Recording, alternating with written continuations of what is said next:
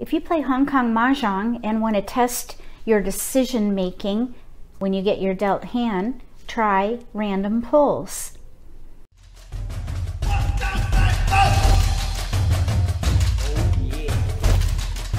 If you're new to Mahjong, or if you already know how to play and want to build on your skills, consider subscribing. And don't forget to click the bell so you get notification when I post new videos. That way you won't miss anything. Let's do some random pulls for Hong Kong Mahjong. I have all my tiles out and they have been mixed.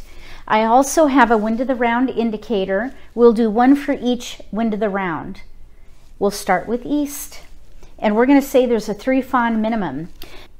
I decided that I will be playing at a 8-point minimum table at Mahjong time. So I'm going to train myself to play 3 fawn hands. So I'm going to do 4 random pulls focused on a 3 fawn minimum. We'll just say we're the dealer for the first one. So I'll put up a 1. And it is east round. So we'll get 14 tiles.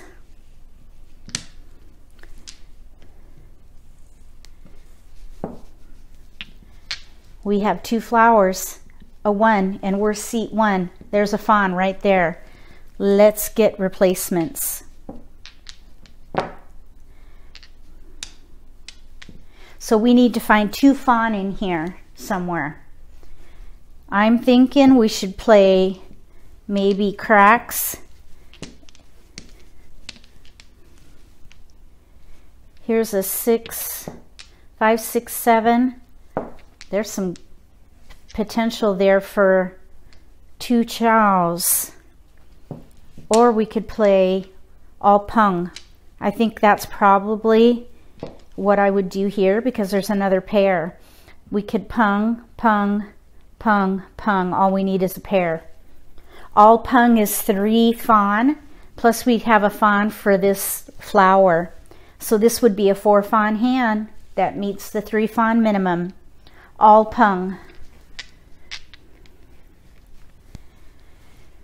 If I decided to go for half flush, that would be even more. Half flush, all pung would be 3, 6, 7, 8 fawn. That would be nice, but I think for quick mahjong, all pung, 3 fawn plus a fawn for the flower. That would do it. If you would do something different here, let me know. We are on South Round. And this next time, seat 12, which is a multiple of 4. So that would be seat 4, north.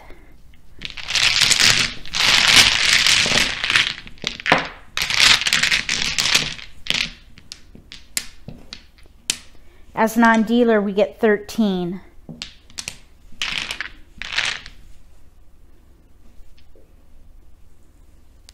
We are seat 4. We have a 2 flower. That won't bring any score, but let's see what we can do. We need 3 fawn minimum. 3 fawn minimum. Woo, pair of norths. That's our seat wind.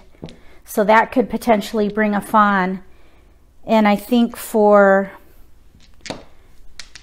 the other scoring, we should play a half flush, which would be cracks with honors, and get rid of these right here. These are all, well, there's a bit of chow potential here, but an all chow hand would bring 1 fawn. We need 3 fawn minimum, and a half flush is 3 fawn. We could pung the north, that would be 4 fawn.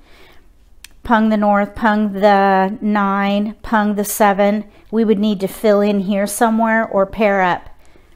Half flush, pungs or chows, it doesn't matter because a half flush is 3 fawn. Plus if we get a pung here, that would be a fawn all by itself. Discard these. Let's do west round. And this time we're going to be seat 10. 2, 4, 6, 8, 10 is south.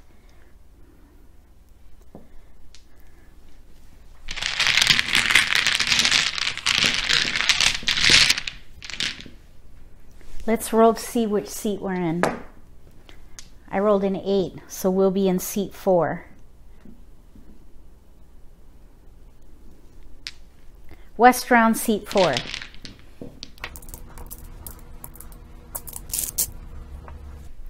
We have 2 flowers, 1 and 3. They won't help, but we can get replacements. We have a couple of dragons. We have a west. Those may help get us to a half flush. The challenge here is we have mixed suits. I'm thinking we should probably try for all pung. We do have 2 pair here, right here, 2 and 3. So I would hold on to the dragons and hope to pair up for dragon pungs, which would be a fawn all by themselves. And then we could maybe collect dots and hold on to the 3s for as long as possible. Maybe try to get to a half flush and sacrifice the 3s. I think I would go ahead and discard these right here. Go for either a half flush or all pung if we could pair up. That's how I would achieve a 3 fawn minimum here. If you would do something different, let me know.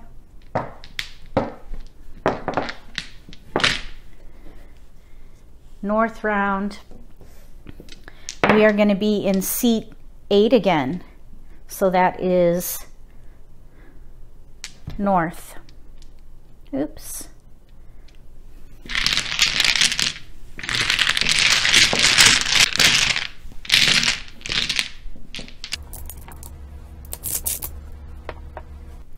Three flower. We'll get a replacement. We're playing in north seat, so that's not going to help. We do have a fair bit of cracks.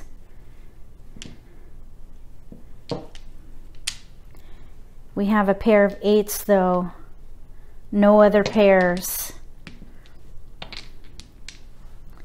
Yikes. This is going to be a long haul of a hand. I think this might even be a defense hand because we have mixed suits, only 1 pair. I think I would probably play defense. Try to collect cracks because that's the most, the suit with the most tiles. Hold these for as long as possible just in case we draw into pairs. Discard these. If you start out with a hand like this that we did in the north round, where the prospects are pretty bleak, meeting that 3 fawn minimum, that would be a long road to haul. And if everybody's going for a quick win, you could be left in the dust.